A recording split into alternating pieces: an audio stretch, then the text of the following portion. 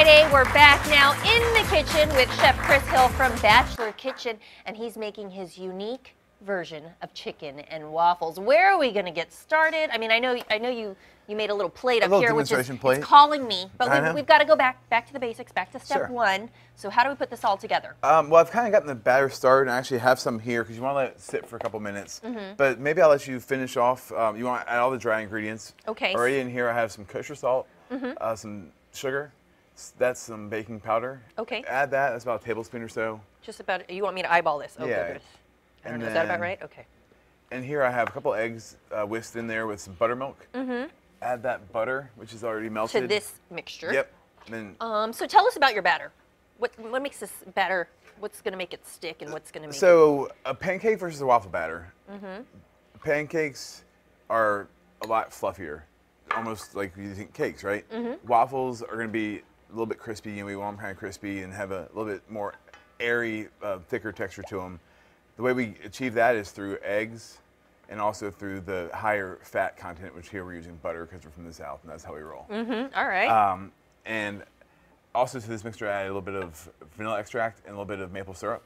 Oh, so you already put it in the syrup in there? Yep. And it's just going to kind of hang out. And once they're all mixed together, you can add that bowl to this bowl. All of it, all right. And we'll have this batter, which we have right here. And you said you want to let it thicken? You want to let it kind of hang out and rest for a couple minutes, come up to room temperature. Okay, so it's not like something you got to do way ahead of time. No, maybe 5-10 minutes or so. All right. And then if we're doing this the way I'm doing with the chicken waffles, you're going to take some oil. You don't want to fill your pan or your pot too high because you add the chicken, it's going to expand, and you end up redecorating your kitchen. All right, so the chicken, do you want to pre-cook the chicken before you put it in the batter and all that? I have some chicken here that I add a little bit of spice to because when I do a fried chicken, I like to add a little bit of hot sauce to like the buttermilk. You can use any piece of chicken you want, or should it be like. chicken breast? Keep it healthy because it's fried. Yeah, exactly. Yeah, I like where you're going with that though. So yeah, I have some chicken breast here, but you can use a whole chicken, the legs, really anything you'd like. But yeah, I went ahead and cooked it off. I slow cooked it about 300 degrees for about an hour or so, really just until they're done. Let them cool off, so then you can actually add them to the batter here, which I'll probably do in the next segment. But the oil here, we're going to bring up to 350 degrees. And then if you're not quite sure, if your thermometer's not quite reading right, you can just add a little bit of batter and kind of test it out. It's a little trick. And it should bubble up like it's doing right there. So when it bubbles like that, you know it's ready. Yep.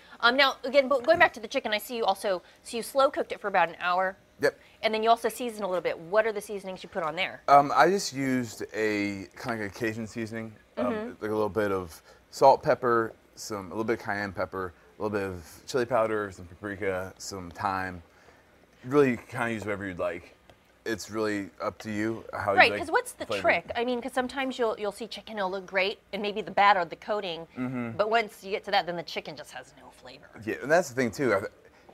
If you're just gonna fry chicken, my one piece of advice would be to brine it overnight. That way, when you fry it or you cook it, it keeps the moisture locked in. Gotcha. Here we're gonna just slow cook it, so it's gonna retain that anyway, and then we'll just flash fry it for about 3 minutes or so. Okay. You'll see it'll be nice and golden brown like that, and then we'll finish it up. So we're gonna so coming up a little bit later, we're gonna actually be getting the coating on the chicken. Yeah, which is actually what I'll do right now. I'll just go ahead and coat it. And then so what happens? Then the rest of the batter, then that's how you make the waffles? Yeah, just whatever's left over for, all right, for the waffles. Hey, that's a great way, you know, because sometimes you're doing batters and you're coating the chicken and then you have that left over. It's hate to go to waste. So exactly. In this case, we're going to turn that into waffles and we'll have a chicken and waffles. That's right. And I like just a little bit of maple it. syrup and all right, so we'll keep the pan hot. We'll keep the oil hot.